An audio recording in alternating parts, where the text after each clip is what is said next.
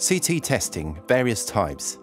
The various types of tests that need to be done during commissioning are wiring check and visual inspection, polarity test with DC current or AC voltage, burden impedance test, magnetization curve test, primary injection test with a load connected, secondary resistance test RCT, and primary injection radio test with AC current or voltage, no load connected.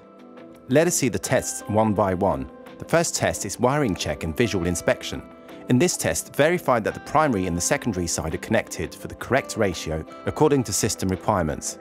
The tightness for secondary connections, proper crimping of the wires, including grounding and shorting links are to be verified. The connection for each core to the respective terminals should be verified as per the drawing. It should ensure that each core is grounded in only one point on the secondary side and close to the CT location.